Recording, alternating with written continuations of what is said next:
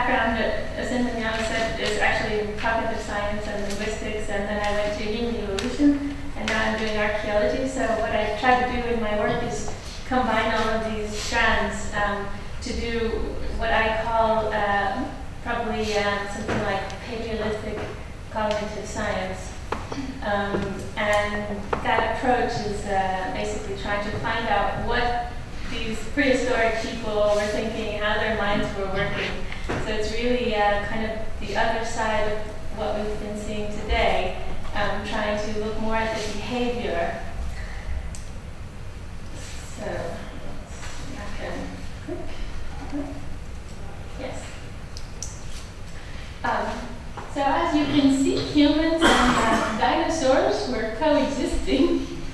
This is a very reliable source here from some creationist website. You know, when the humans were riding on top of dinosaurs, they also made art. So I'm really not going to be talking about any of this. Just to show you that there are things out there that actually we do really need to promote science and the truth of science. So this is a really great meeting, and the more we can bring science to the public, the better it is. Right, so I'll come on with just talking about the hand, because my specialty is laterality and handedness, and today I'll talk a lot about handedness. And if you look at the human development, we actually see that the hands are a very important thing. They develop very early. Jacqueline Fayard has been doing work on laterality in very early development, and she's now saying that probably there's something even in the embryo that's causing laterality. But this is work to be followed. So it's quite exciting.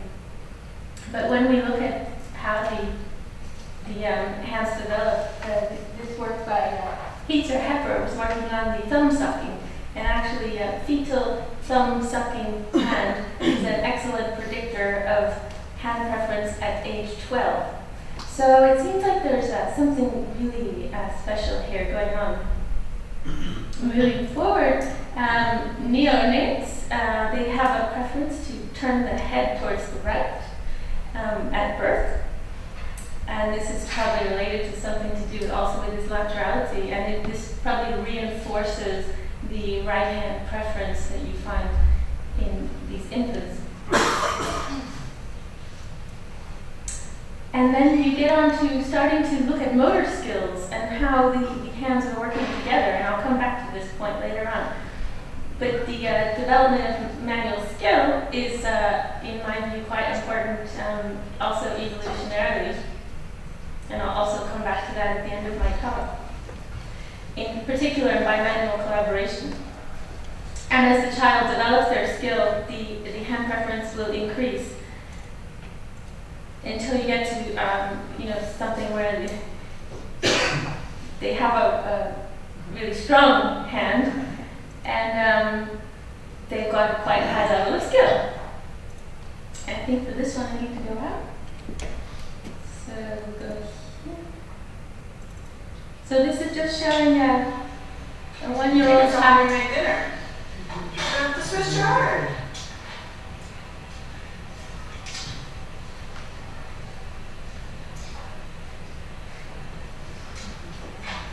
So this shows how a hand preference can be really established very early on.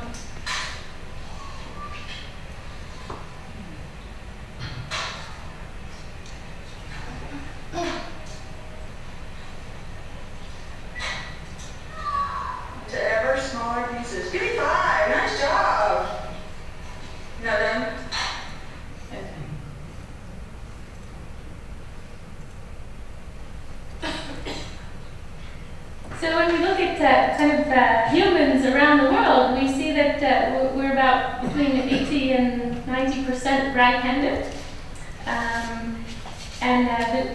So that's 1 in 5. So there's your left-handed archer here. And whether it's scraping or pounding things or making hats or baskets or whatever, there's always this pattern where the right hand is doing the more manipulative function. So I'll get on to sort of what I'm going to talk about now. This is the structure of the talk. I'll just really quickly go over some material evidence, then I'll talk about apes, then I'll talk about the brain, and I'll finish with some of my thoughts on language and cultural behaviors, and so I'd be happy for any comments or critiques. So material evidence, I'll just talk about the direct forms of evidence that we have. The indirect things are sort of, they're not exactly evidence. I think they're more parallels that we can look at. So osteology and archaeology are what we have at the moment. And I'm going to start from the present day and work backwards in time, going down into deep time, as we call it. And this chart is just showing the range of data that we have available or not available. So in many cases, we don't have any postcranial remains, we don't have any paired arm bones, so we can't actually get any information from those species. And actually, this chart is not even up to date because the Denisovans aren't even in there. But this is always changing. But that's the general picture. So we have all these hominins, and we're going to try and find out what happened with their handedness. This is just another way to show the relationships. The reason I'm showing that is because, yeah. So I'm going to start from the top and go down. So in the very recent times, we've got modern Homo sapiens here, and we find the very modern proportions of right-handers in these populations. For example, in the hand stencils, so these were painted on caves, and it was done either by spraying directly from the mouth or with a system of two tubes. And this is an Aboriginal style. We do find tubes in the archaeological record that are filled with ochre, but we're not sure if that's how they were done. But anyway, this is a method. It's quite a lot more difficult to do. But you have to keep in mind, if you spray from the mouth, you have the pigment, probably you'll end up swallowing some of it. With red ochre, it's fine, or yellow ochre, charcoal, it would be okay. But with manganese powder, for example, it's highly toxic, so you wouldn't want to be mouth spraying with that. But we do find, if we look at all these sites that have native hand stencils, we find really interesting proportions. They're about the same around the world and through time. We find about 1/3 right hand stencils and 2/3 left hand stencils. Now, why should it be that way around? Well, in the experiments that people do, it seems that right-handed people prefer to put their left hand against the wall. And we're not sure if that's related to some kind of postural bias to stand with the left foot. More work needs to be done on that. But in any case, the pattern we see in the archaeological record matches the right-handed frequency of today. So we can confirm that these Homo sapiens were right-handed. So that's expected. That's just a nice confirmation. And moving down to Neanderthals, for example, their tools were worn on one side. So you can actually tell which hand was using the tool based on the way it was worn down. And these tools were used to work leather, hide, wood, and so on. Of course, we have the endotasks. I don't need to say any more about those. The woodworking I mentioned, again, it's tool asymmetrical. You swear on tools.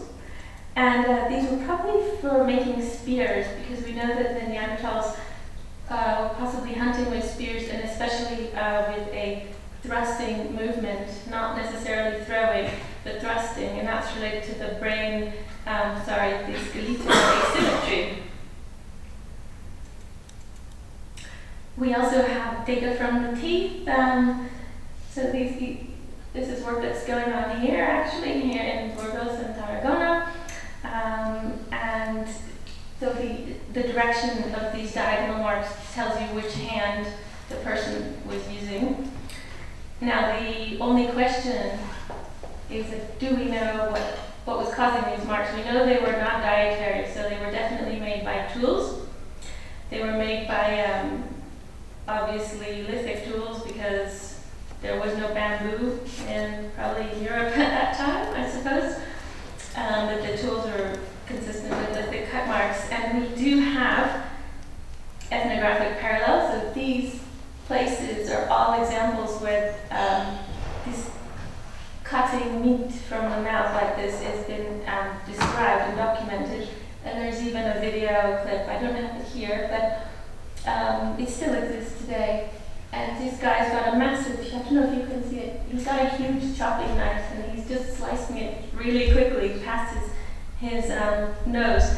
And so you can imagine if with lithic tools that there would be a little bit of a contact with the teeth. So I've summarized the data that have been published so far, and we have 84% right-handers among Neanderthals and Heidelbergensis. So that's exactly within the modern human percentage, 85%, that's the classic proportion of right-handedness. And if we move back to Heidelbergensis, we have a few examples here and there in the record. So this is just one single instance where somebody made a stone tool and they left a scatter that showed they were sitting on the ground in the same way as a right-handed person.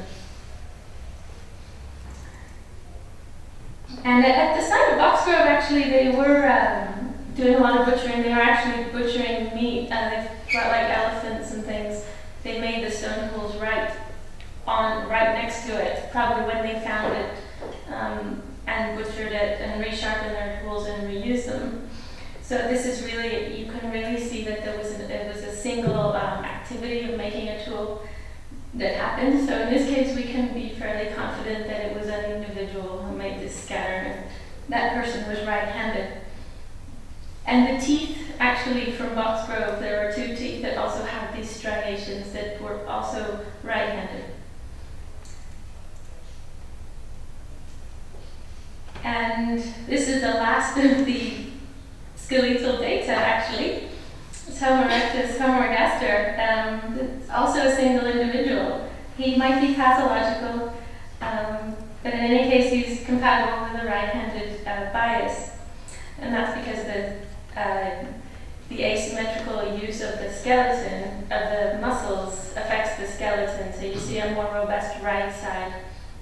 And tennis players have a really extreme variant of this, which is actually the asymmetry that we find in modern tennis players is on a level of what we find in Neanderthals. So we, today, office workers, we have a really symmetrical skeletons. The Neanderthals were very asymmetrical, which you only find in things like tennis players, which is at extreme levels of physical activity throughout the lifetime that are causing these changes. So that's why the hypothesis about spear thrusting, hunting, was developed, because that's really physical. It would have been constant throughout the life. So that was an overview of the data. So as you can see, we really don't have much information. But what we can say is that the Neanderthals were very clearly right-handed as a species.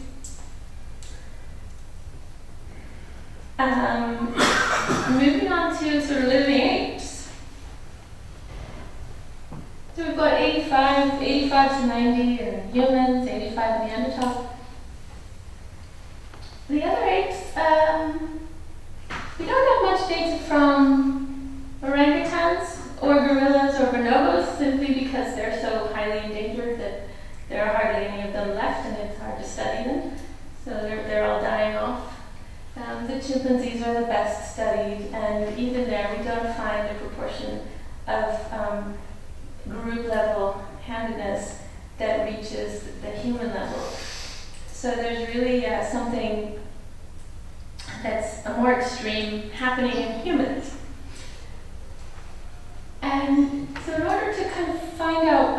you know, what's happened along this line? Something has happened along this line in human evolution to cause our very extreme bias.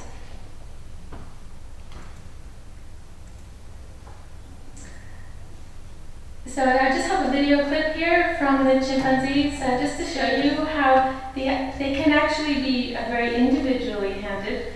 So there's, just like humans, chimpanzees will be right-handed or left-handed, and that's consistent through their lifetime. Here's the video. This is nut cracking. This is totally wild.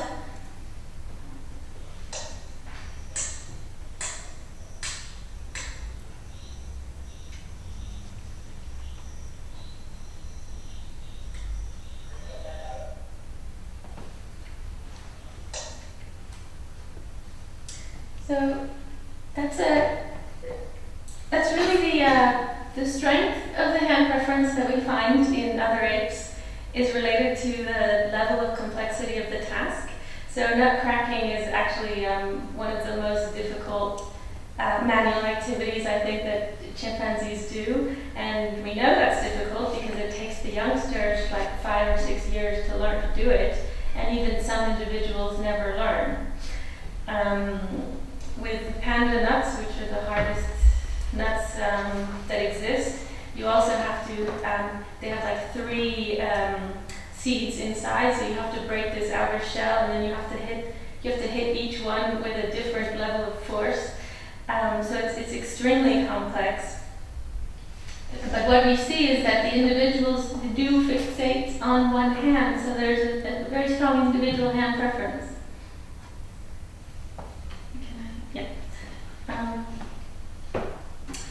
And in the humans, comparatively, we find that there's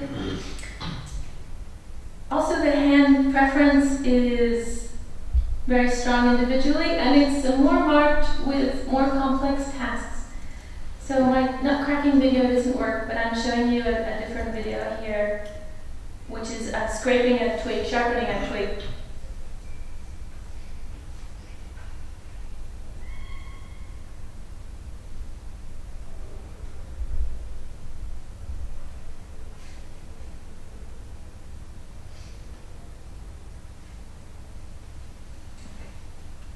In that previous video, was that a left-hand or right-hand preference? The chimp? Yeah. That was a left-handed chimp. Because the chimp was holding the hammer stone with the left hand.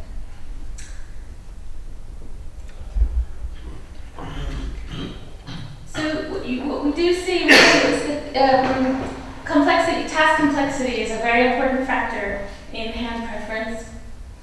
And this is just my analysis of the videos from those experiments on humans that I just showed you. And the sort of easy pattern is here just to be like in a tripedal stance and to do the nut cracking with your right hand. But you also see cases where they'll grab the nut and they'll transfer it to the other hand. So these transfers are very important because they show that the person is somehow aware, consciously or unconsciously, somehow aware of which hand is their preferred hand for this task. And I found this quite striking, even in 3-year-old babies who didn't know how to write. They still had a very strong hand preference for this nut cracking task.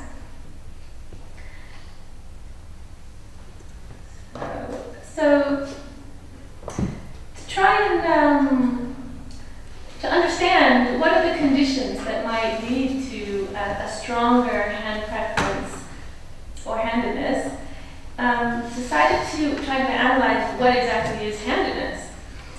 And I found that the hand preference of the individual, that exists in other apes, we know that. The group bias, well, a lot of people use their mobile phone with the left hand, even if they're right-handed. What we're really talking about is a configuration, a hand configuration. That means that I'm talking about both hands working together, which is what we do at the coffee break. And so it's really, you can't think of hand preference as the action of one hand. It's the 2 hands working together on a task in collaboration. And this model here was proposed by Guillard, and it's quite appropriate because it says that the non-dominant hand is responsible for spatial positioning, low frequency movements, is supporting the plate, and the dominant hand is doing the finer manipulations, high frequency movements. And we do see that this model does apply to most daily activities. For example, in stone tool making. So the left hand is supporting the stone core. It's remembering the spatial location, positioning it at the right angle. The right hand is doing this very fast ballistic movement that doesn't have any visual feedback, and it's striking the core within millimeters to get the right effect.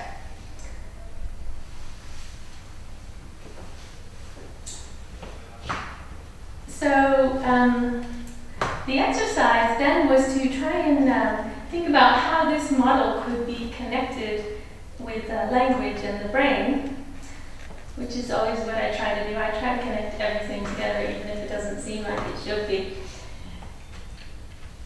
So, people are using prehistoric right-handedness as a marker for language. And really, this was Broca back in the 1860s who started proposing this connection. But actually, I'm not sure that there is a connection.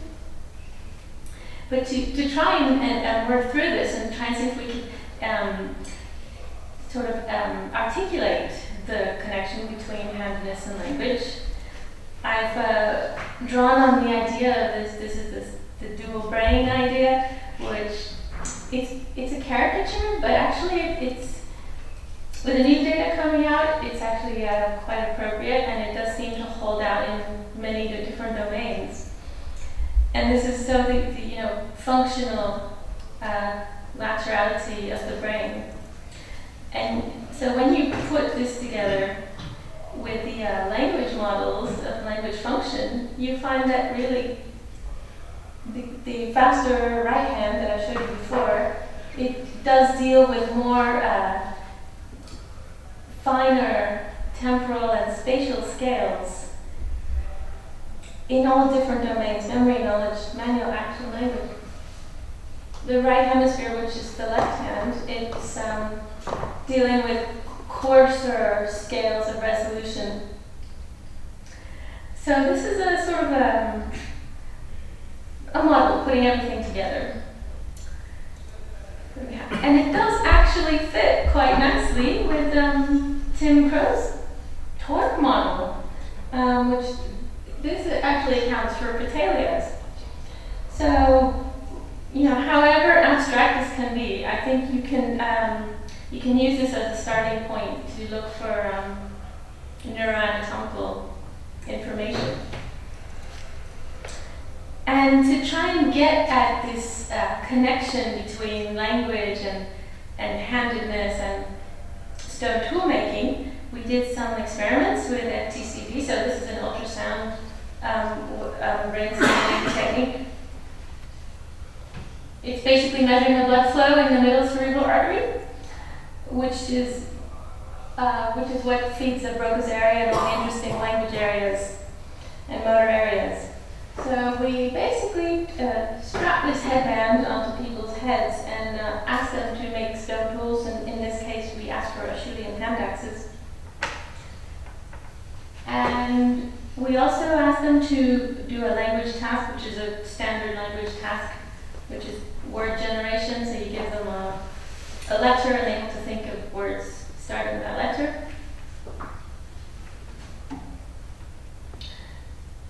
I should mention FTCD only gives you activation in one hemisphere or the other, so you can see whether the left hemisphere is more active than the right, but it has a really nice time precision, so you can see the time course of the activation very well. So we wanted to compare the activation for the stone tool making and the language, and we found a really nice correlation. These are just all subjects pooled. Language is as usual on the left hemisphere. This is a very typical response. The stone tool making, there was a sort of a rightward shift, but the main result that we found interesting was the correlation. So each individual subject had correlated strength of laterality for the two tasks. So that's just one more piece of support for the connection between handedness, language, and stone tool making.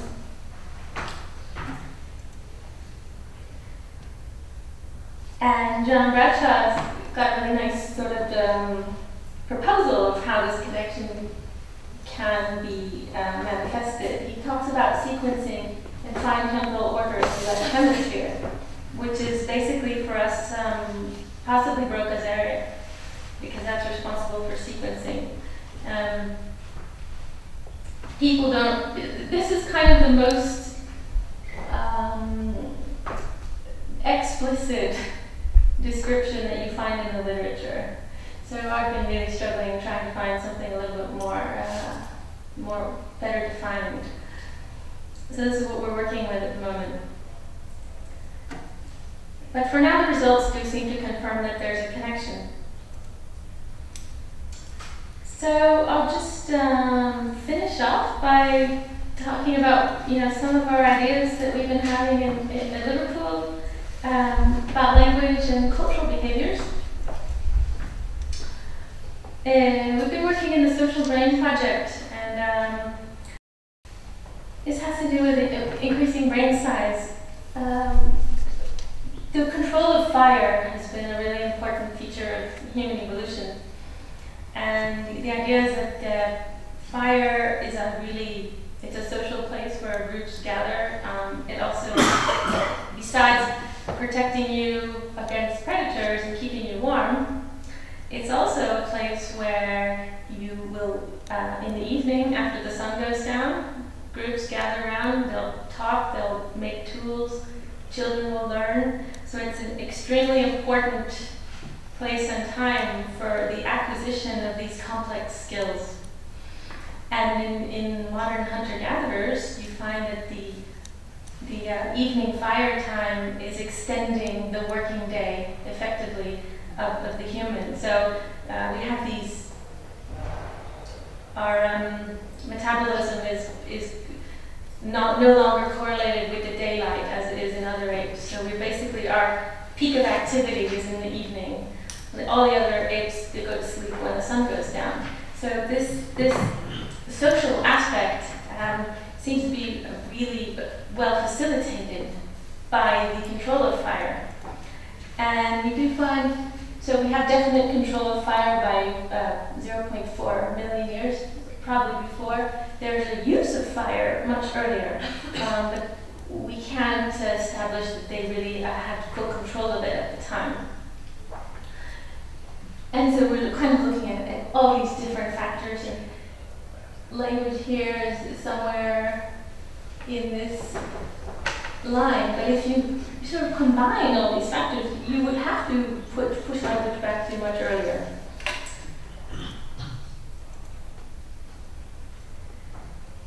So coming back to the evolution tree, just want to kind of this time I'm going to go the other way around, so I'm going to start from deep time and move forward. I'm going to just tell you what I think are the earliest manifestations of cultural behaviors. I'm not saying they're linguistic, but they're kind of the things that are strange that hominids have been doing. And so the current thinking is that the last common ancestors were something like nut cracking, tool using, social living, social learning animals. When you get to these earliest potential use of tools, butchery marks, apparently these are still highly debated, but if you believe that these are stone tool butchery marks, then we have earliest tool use at 3.3 million. Now, they can be incidental tool. We don't know if the tools were made or found or whatever. Not Sharon McFerrin was the illustrator of the image, or just was it the? I'm not sure. I think probably it's attributed to. So. But he is not the. He was the painter. main author of the Okay. paper, Okay, but so not the possibly painter. there was someone else who wasn't mentioned on the credits. So we've got this, it shouldn't be surprising that they were using tools, because they were already using tools. They were probably termite fishing and using digging sticks and all sorts of other things, and shaking leaves and throwing things around. And this pebble, I like to show it because people don't really take it seriously, but it was definitely transported. So it somehow got into the cave. Possibly, it looks like a face. You can see faces anywhere. But the fact that you would see a face is probably something already human. So this is the earliest evidence that anyone has ever proposed to be any kind of cultural behavior. And we get to the definite tool use, tool making actually.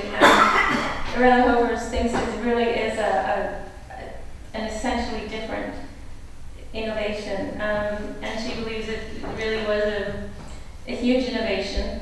I think probably it was definitely a tool using innovation, because we find that they did already have this precision. They knew where exactly to hit the stone. They knew how to get what they wanted out of it. And from my experience with teaching students to make stone tools, and also some experiments I've been doing on teaching students without language to make stone tools, we find that if you don't have this verbal instruction of concepts, that you really have no clue how to do this. So for me, this is actually a really important innovation. And actually, the Paranthropines are candidate species for the earliest stone tools. We must not forget that. They were group living also, and so in the time range, in the geographic range that we have, they were candidates. We really don't know who were the first stone tool makers. But I want to zoom in here on this time period, because I think this is where all the really interesting things happen. All the brain expansions going on, migrations out of Africa. There's huge changes going on, and I think that's really a crucial moment when things are happening. Migrations all around the world. And when Homo erectus, the requirements for meat eating would have been much bigger, as we just heard from Jose about the brain. And so tools would have really been a huge help for this. But I think there's a second innovation that happened with the Acheulean. And that's not in terms of the motor abilities to make stone tools, but it's more of a conceptual innovation. Because in the old one, you're only making flakes. You're making flakes because you need a sharp edge to butcher your meat. In the Acheulean, you really see the first evidence of an aesthetic appreciation. You have symmetry. It's not perfect symmetry, but it's near symmetry, and often it's offset symmetry. So you'll find these hand axes that have a deliberate offset symmetry, one straight edge and one sort of curved edge, and this is a really recurring pattern. And the work we've been doing in Liverpool, at Kilombe in Kenya, is sort of looking at the variation you find in hand axes. This site is extremely rich in bifaces. It's basically the floor is littered with hand axes, and you have to walk on them to get to the site. So it's a perfect chance for John Gallup here to study allometry, which is what he's looking at in hand axes, how the size changes, the proportions change with the size of the hand axe. But this site here, you've got Homo erectus or something like that, possibly making fire, doing something with these hand axes, it might have been a workshop or a training ground or some kind of gathering place where people used to make tools together, because there were really literally like probably 30,000 or something pieces, and that's just from the surface. There hasn't been really huge excavations yet. So this site is looking very promising, and it's been very securely dated, so 990 is the minimum. It's paleomagnetic dating. That's the sort of, sorry, I said minimum, I meant maximum age. So we're still working on the minimum age now, but there's the horizon is really narrow, so that it was really finely constrained layer. And here, the hand axes were made, with these templates. John Gallup, he really believes that there's this template that they're working from.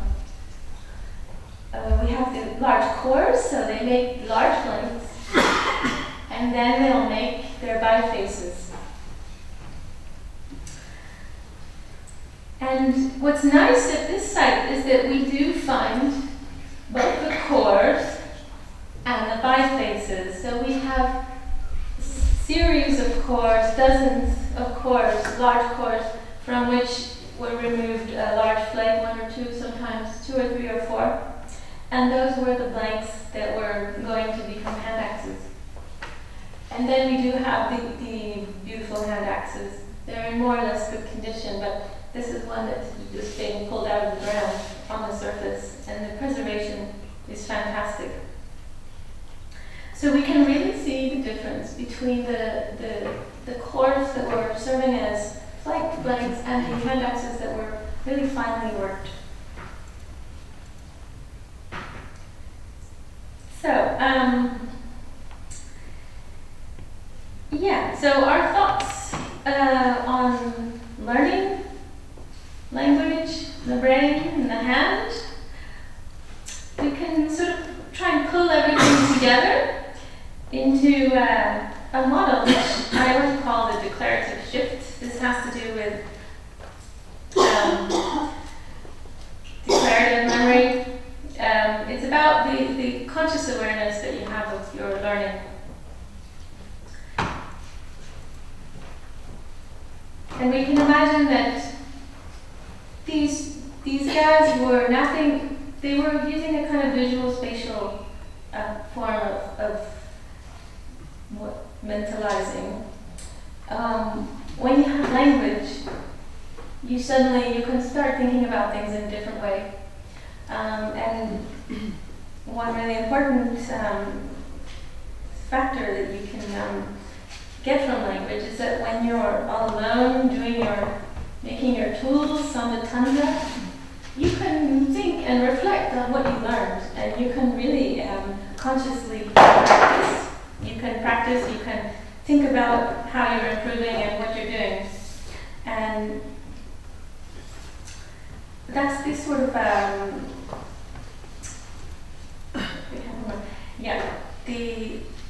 you can see this more manifest when you get to the more recent tools.